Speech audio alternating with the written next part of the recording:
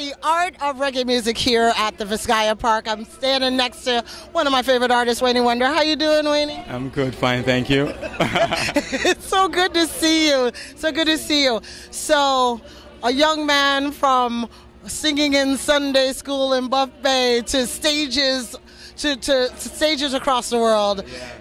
Did you ever think? That was a good thing that I used to follow my mom to choir practice, you know, by Maranatha out by Eastern Kingston. So that's where my memory served me right as a little kid. And she used to put me to sit down because she didn't have a babysitter and like that. So as a little, and I used to swing with my foot and singing, you know, so that's where the energy started. You know what I mean? Just by falling out to choir practice. Wow, wow. And now we're here. And I'm all over. Yeah. So the love of music started from when you were younger, and now it has propelled you in such a beautiful, beautiful career. Yeah. What parts of the journey did you learn the most? I would say, like, as I say, Singing Melody was the one who introduced me to King Tubby's. So that's how I recorded my first song. So it actually started from there. But when I got settled, like when I found Penthouse, like where you have a studio, you could be every day. Like that's like your 9 to 5. I'm there every day, always on time. I'm always the first one, you know. So that Penthouse era molded me in the artist that I am today.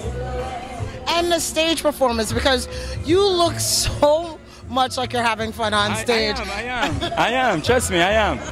When I'm on the stage, that's my playground. You know what I mean? That's when I feel free and just feel to express myself, because the person off stage is more laid back. So that's where I put all my energy. So when you're off stage, what do you do? I just laid back. When I'm not doing anything, I'm in the studio as usual, because I also record myself. I'm an engineer. I know to record myself for years now. So I always try to keep, just, creative and just try to learn more, the software, because I'm coming from 24 track, then it converted to Pro Tools. So I've been using Pro Tools since the first version came out. Wow. Yeah. And I tell you, technology makes music so much easier. So much easier. But do you miss the live band? I do. So that's why, being here and performing live, you can break it down, and nothing beats a live performance. And you have got to perform with a whole bunch of fantastic people featured on you've been featured on other people's albums. On mine. Right. Yes. So who would you like to do something with that you haven't had a chance to? As Romy Virgo. That's like my singer. Like, he reminds me so much of myself, more humble. You never hear me in no trouble, no. You know what I mean? We just have a nice personality. We spoke about it too, so it's just a matter of time, Romy is one of my top. And the international market, I picture myself doing a song with Alicia Keys.